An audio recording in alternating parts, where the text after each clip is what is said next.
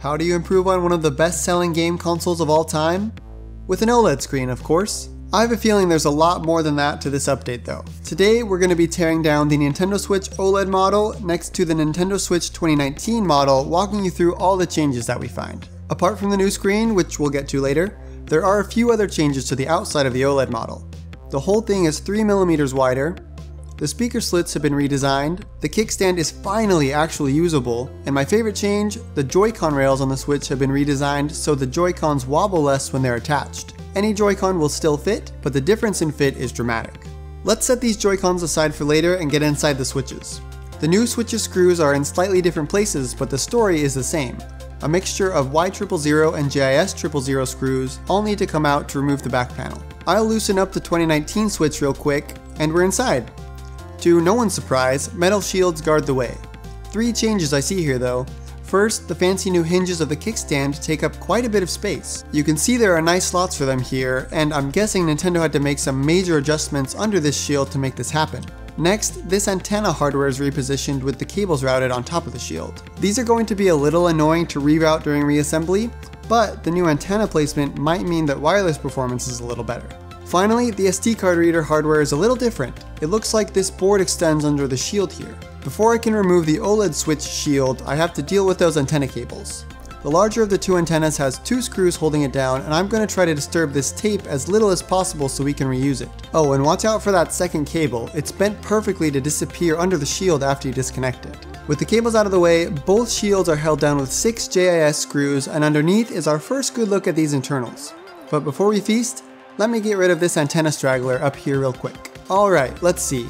Right off the bat, I'm seeing this new dark circuit board. It looks like the SD card reader and the game card reader bundled together. They had to build around the slot for the kickstand hinge here, and then on the other side, the extra width makes room for the other hinge beside the battery. Besides that, the speakers are now enclosed, and one of them lives under that new board. Finally, the cooling hardware looks slightly different. The OLED model has a more slender copper heat pipe and a slightly smaller fan. One screw hidden under a sticker holds down that new card reader board, then a few more for the new fan and heatsink. Back to the old Switch, it's the same story in reverse with a little more modularity. The heatsink comes off, then I can fish out the card reader headphone jack combo and pop off the 32GB storage module. It's a bummer to see the SD and game card reader parts combined, and an extra bummer to see the modular storage drive gone in the OLED Switch. We always secretly hoped that Nintendo would offer storage upgrades with this modular storage drive, but surprise, they never did.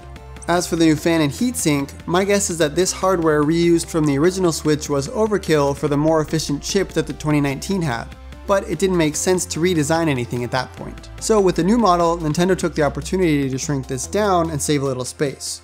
That, or they found a way to get the same thermal performance with a smaller, more efficient fan. Our next differences are on the main circuit boards.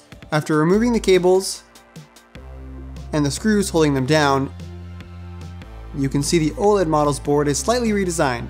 A lot of the changes are placement of the tiny chips and connectors on the board, but hey, the USB-C port gets a little reinforcement. Over on the back side is the new 64GB eMMC storage chip from Samsung. This is the same spec as the original Switch's storage chip, so don't expect any performance increase here.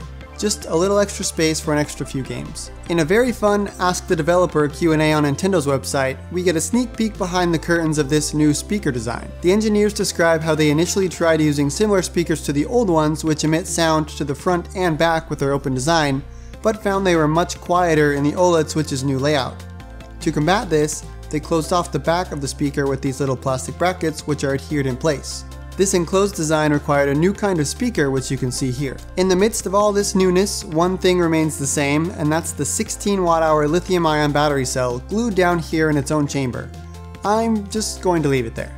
To remove the 2019 Switch's screen, all you need is a little heat. This one has already been removed, so I don't even need that. Just a pick to do a little slicing and prying. The back of the LCD panel is shiny like a mirror, and you can easily separate the panel from the plastic to replace one or the other individually. The new OLED screen is probably going to be a lot less forgiving. It's got glass, not plastic, in front of the display, and that glass is fused to an OLED panel underneath it, so slicing is basically off the table. You're very likely to damage the display or break the glass that way. Instead, I'll leave this on a heat pad for a few minutes and try some steady suction. To my great surprise, it actually worked. Like the old Switch, the display is only adhered around the bezel. Now you can see there's quite a difference between the two frames behind the display. You can also see that this OLED panel was made by Samsung. I'm relieved that this OLED screen is still easy to remove because it's definitely going to break easier than plastic. Speaking of breaking, if you spring for an OLED Switch, you might notice it comes with what looks like a pre-installed screen protector. This is actually an anti-shattering film that prevents glass shards from escaping should the glass shatter, so you shouldn't remove it. Before we wrap up, here's a Joy-Con lightning round. These new white Joy-Cons are identical to every Joy-Con before them, but just last week, Nintendo came out to say that they have been making subtle improvements to increase the joystick durability, so I'd like to see if we can spot any differences inside the joystick. Last year in our investigation of the PS5 joystick drift debacle, we learned that all joysticks are consumables, something Nintendo themselves have come forward to admit. All popular joysticks currently being used by big manufacturers rely on tiny physical components moving against each other, which inevitably causes wear and leads to drift.